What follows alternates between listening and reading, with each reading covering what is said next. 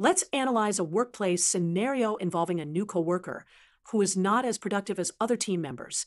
We'll explore the most and least appropriate actions to take in this situation. Here's the situation. You have a new coworker who isn't as productive as other team members, and the rest of the team has to work harder to compensate.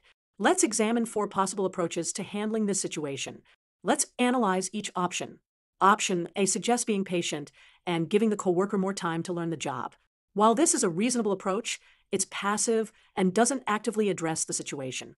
Option B, asking how the job is going and offering support, is the most appropriate action.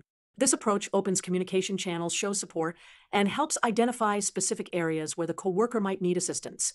It creates a positive environment for improvement while maintaining professionalism. Option C, giving advice and tips, could be helpful but might come across as condescending if not requested. It's better to wait until the coworker asks for specific guidance. Option D, talking to the supervisor about the coworker's role suitability, is the least appropriate action. This approach is premature, potentially harmful to the coworker's career, and doesn't give them a fair chance to improve. It could also damage team morale and trust. In conclusion, the most effective approach is to open a supportive dialogue with your coworker while avoiding premature escalation to supervision. This creates an environment conducive to growth and improvement while maintaining team harmony.